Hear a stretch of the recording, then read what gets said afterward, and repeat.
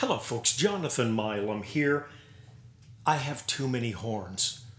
It's an addiction that I'm trying to remedy. In fact, if you'll look down there or else down there, in the comments there'll be a link to an area where I've got some horns for sale. Not sure if it'll be the same ones you're seeing in this video. I price them so well, they're like hot cakes off the griddle. Just a little humor. It's also never too early for a thumbs up.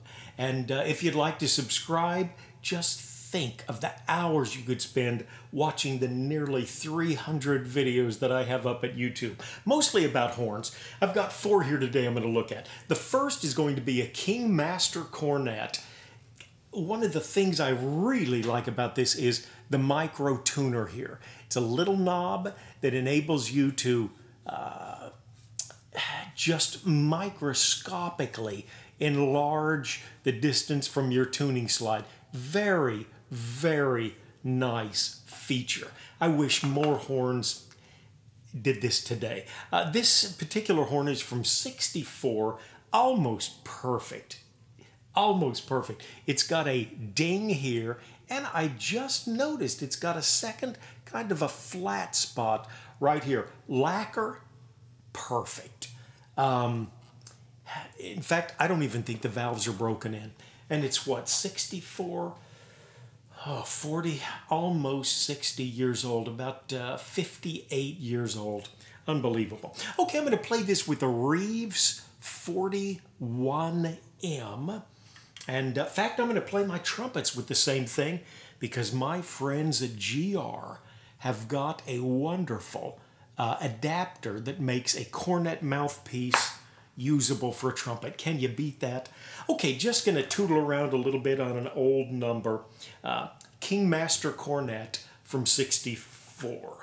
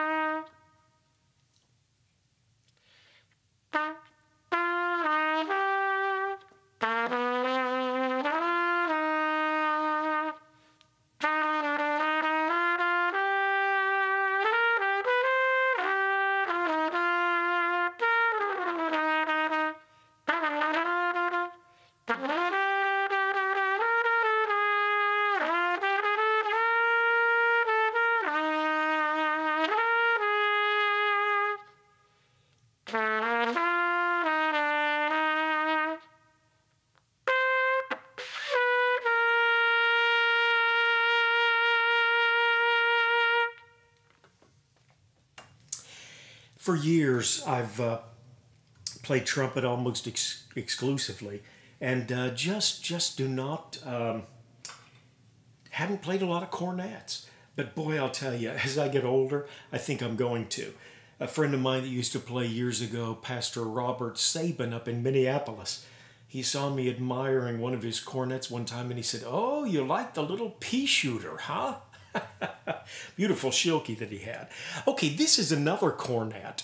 This one is from '58. It is a Constellation 28A.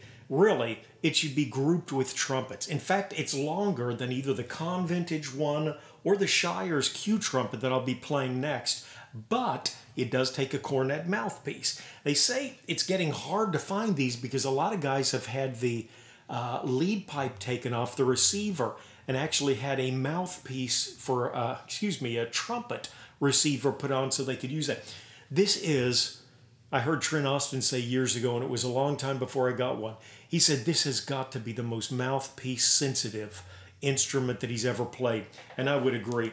I'm going to do that same song.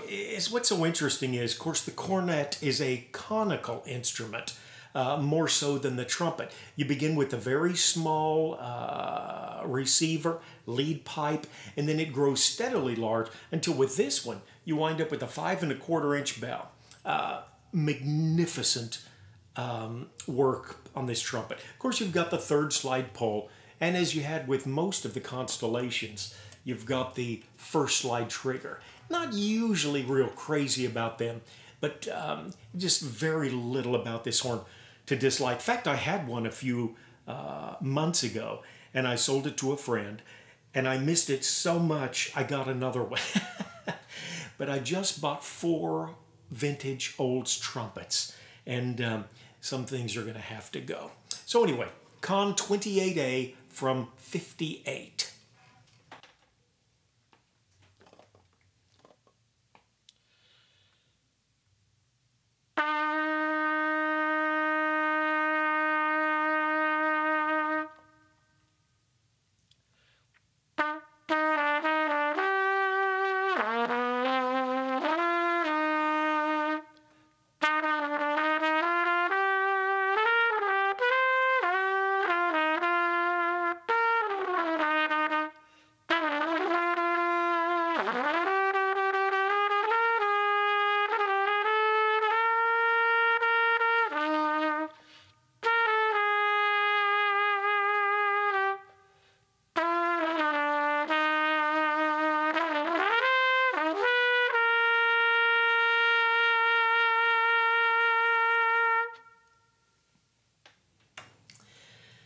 I tell you, the thing about vintage horns is they're not making any more Kingmaster cornets.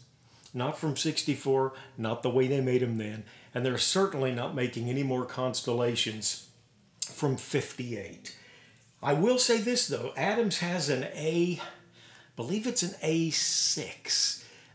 They've remade to their version the Constellation, and it is a pretty wonderful horn. Really is. Okay, gonna go next to, let me put on my trustworthy GR cornet-to-trumpet adapter, and gonna play the Shires Q, a remarkably sweet recording instrument. Very much in the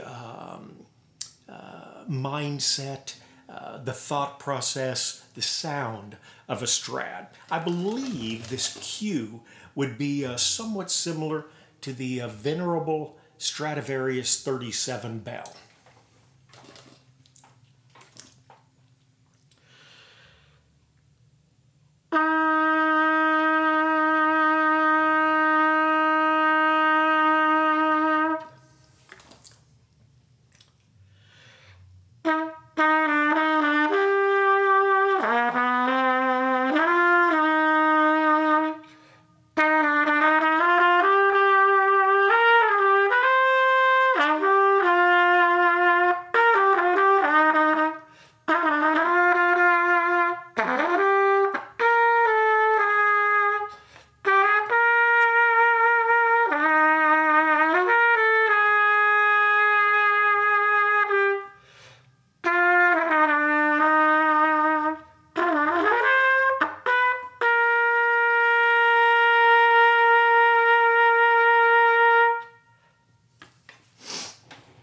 Wonderful instrument.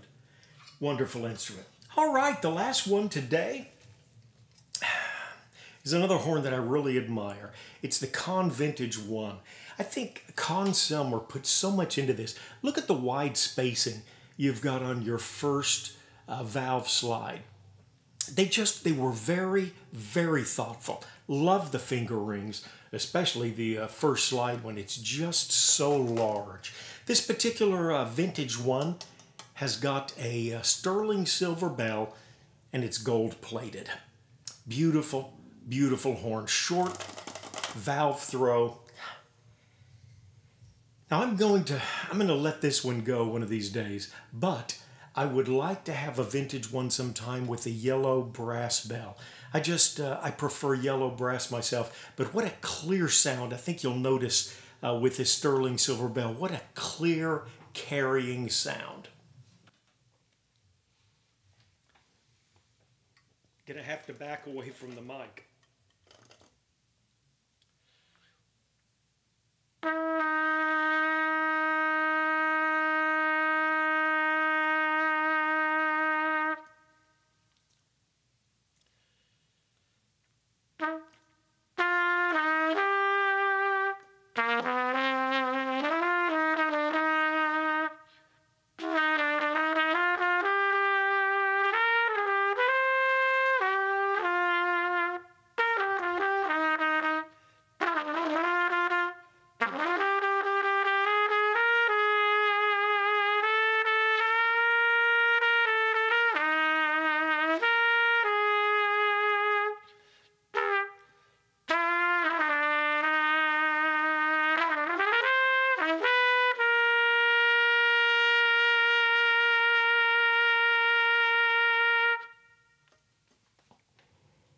Well, I hope you've enjoyed this. Just been a while since I had a mix of cornets and trumpets to fiddle with, but always nice to pull them out, brush the dust off, oil them up, and take them for a ride. Have a great day. Thanks for tuning in.